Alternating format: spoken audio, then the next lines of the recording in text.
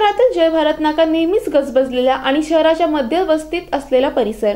या ठिकाणावरून जाणाऱ्या येणाऱ्यांना नेहमीच वाहतूक कोंडीचा सामना करावा लागतो। वाहतूक पोलिसांनी या रस्त्यावर एकेरी वाहतुकीचा नियम केला, मात्र या नियमाला न जुमानता सर्व प्रकारच्या वाहनांची इथून ये-जा असते, त्यामुळे वाहतूक कोंडीत भर पडते।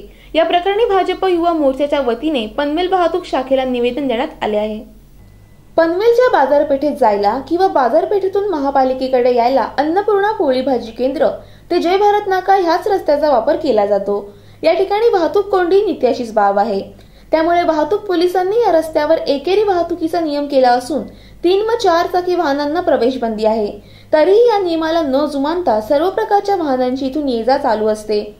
या प्रकरणी पनवेल वाहतूक पोलीस शाखेचे वरिष्ठ निरीक्षक विजय कादमाने यांच्याशी चर्चा करून येथे गर्दीच्या वेळेत सकाळी 10 ते 1 व सायंकाळी 7 ते 9 या वेळेत वाहतूक पोलीस हजर राहतील अशी व्यवस्था करावी, अशी मागणी भाजपच्या युवा मोर्चाच्या वतीने निवेदनाद्वारे करण्यात आली आहे।